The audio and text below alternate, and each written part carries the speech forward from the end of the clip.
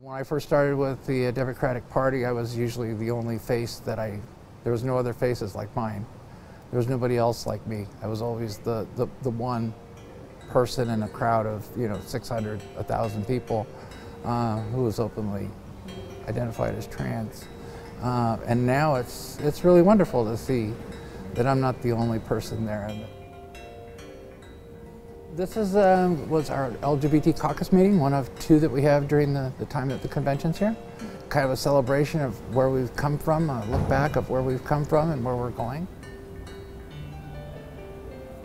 In 1995, I was a police officer and I was outed at work. My boss basically said I was a freak and I couldn't come back. And just 6 months earlier, or 8 months earlier, I was Deputy of the Year. But there was no recourse for me.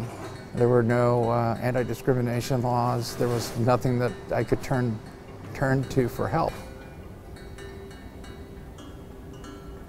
So this is the first time the word transgender is in the platform. It recognizes that we need to be part of America, that we are part of America, and that policy needs to reflect that. Is it perfect? No, nothing's perfect. What it does take is that it's when you can say this is the public policy, that discrimination shall not happen, and there's consequences to it, then that starts to shift some of the thinking and some of the attitudes of folks. And we've seen that over the years.